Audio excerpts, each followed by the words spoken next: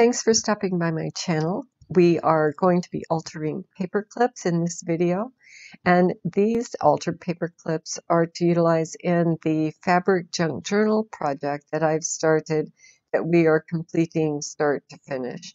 I am going to put this paper clip atop the wax resist finish that we did in the previous video. So let's get started on the paper clips. My name is Peg. I call my channel 2 Old Pros Mix Media. I hope you will take a moment and subscribe to my channel, and the notification bell, of course, will let you know when additional content is uploaded. So this book is the one that we are working on.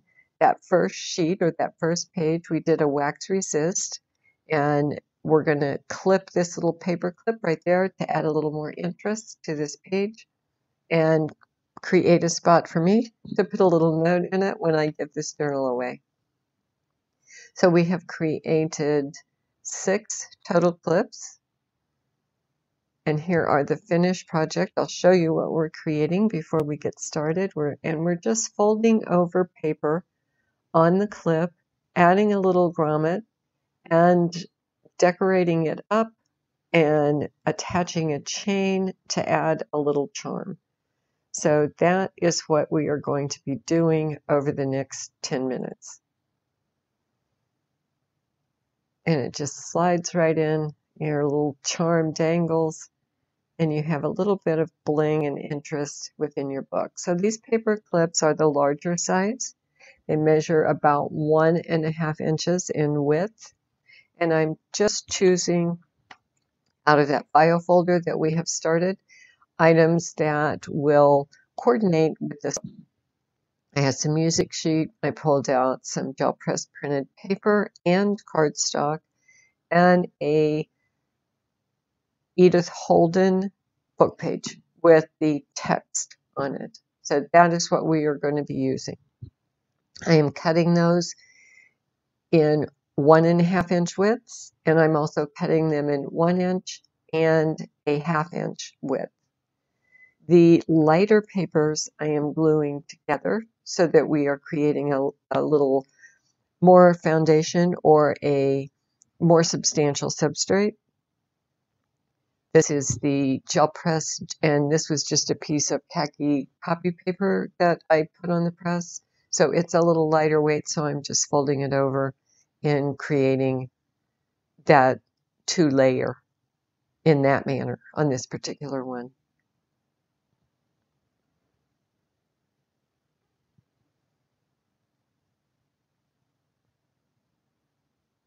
And I'm just going to fold them over, round off the corners, and now I'm just kind of checking to see how those will fit on the paper clip.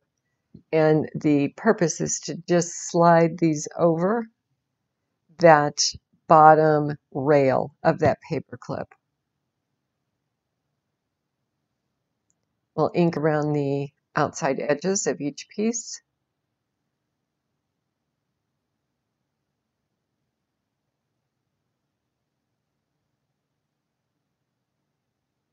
And the the items that I cut in 1 inch and a 1/2 inch, I am going to slide 2 of those on this paper clip. And again, rounding the corners.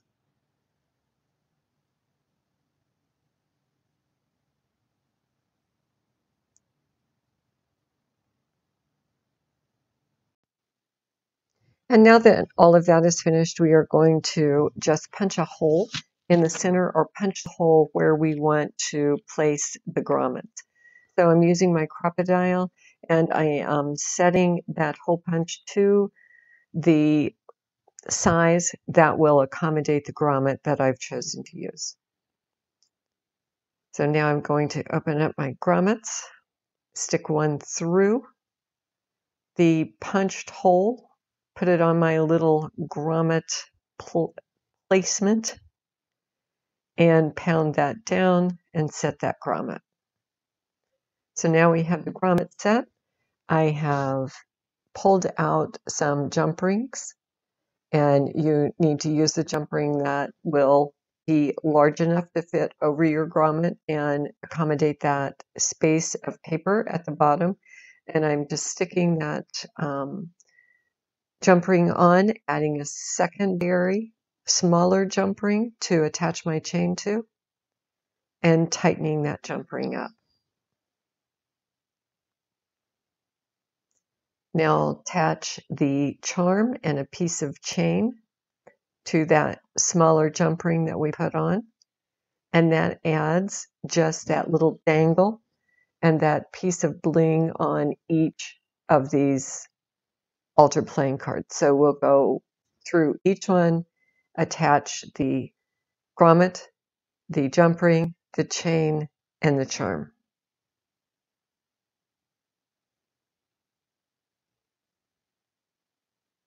And here you have all of them completed.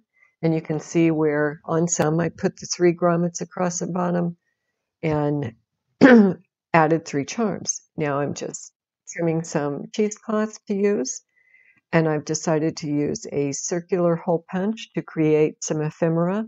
I am one that does not like to use purchased ephemera. I like everything to be handmade on my projects.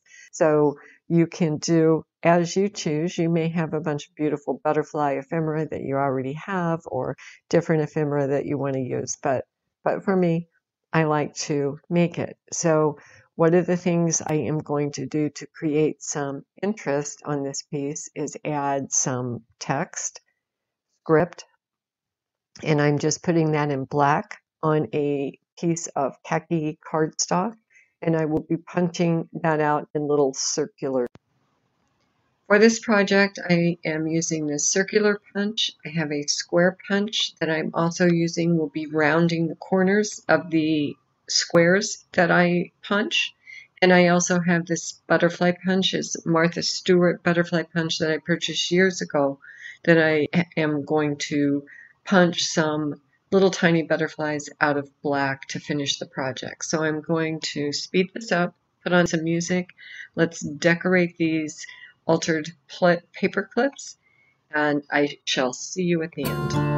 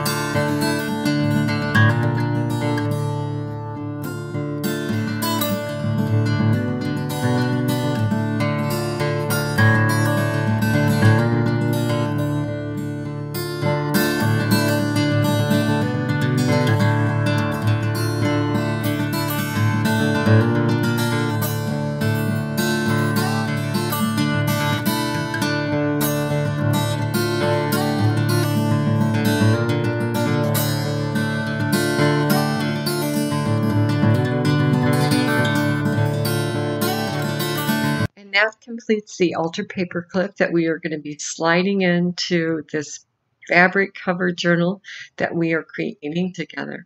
So I hope that you found this valuable or useful information for you to create your own paper clips. Again, my name is Peg. My channel, Two Old Crows Mixed Media.